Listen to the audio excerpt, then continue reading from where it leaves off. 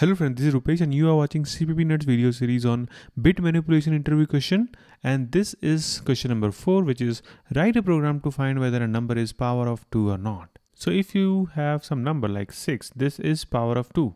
8, yes it is power of 2. 4, yes it is power of 2. 2, yes. 1, yes. But 15, no it is not. 13, no. 12, no.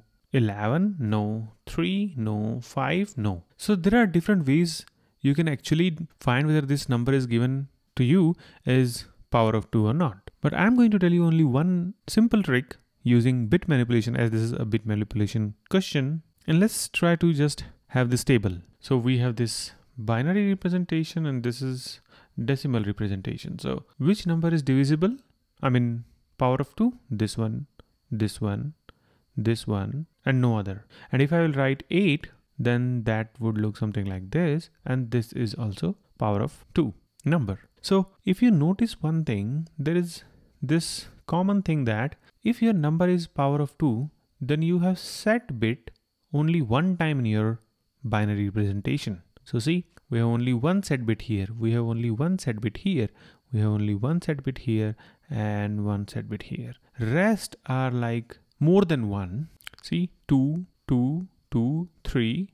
So they are not power of 2. So now it becomes very easy. You just have to find how many set bits are there in this binary representation of the number. So let's suppose if you have given 16.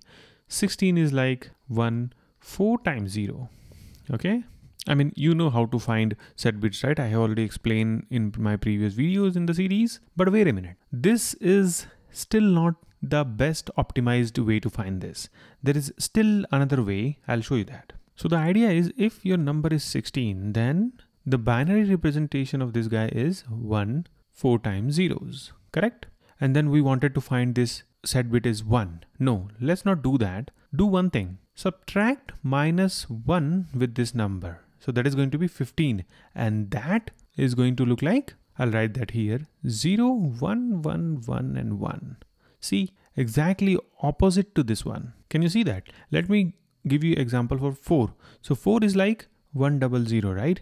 And if you want to write 3, see, we have 100 here with 4, and 3 is like just reverse of that.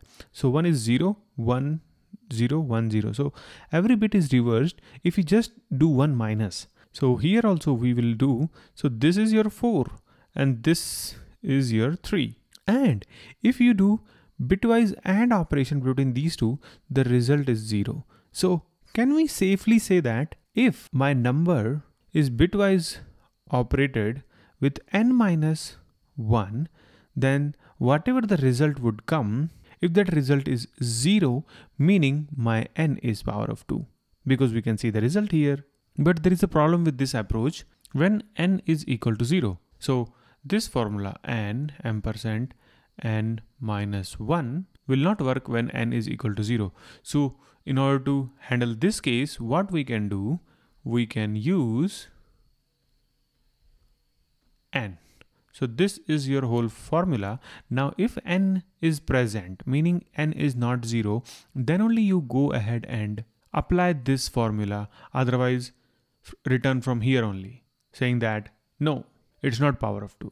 So n logical AND operation, not sign, because the result of this guy would be 0, right? So if this is 0 meaning positive, we are saying that yes, it is actually power of 2. So if we'll put this symbol, meaning it is like a true, and then n is having some value, ampersand, I mean logical AND with true or 1 is still 1 and true. So this whole formula is becoming true, meaning this n is actually power of 2. And you can return this. So this is only single line in your function. You just pass this n and write this line, and that's it. And your previous example where we were finding whether there is only single one set bit, that was still taking some iterations to do, right? But this is like order of 1. Isn't it a good way to find this? Yes, it is. So thanks for watching guys. Bye bye. Take care. I'll see you in the next videos.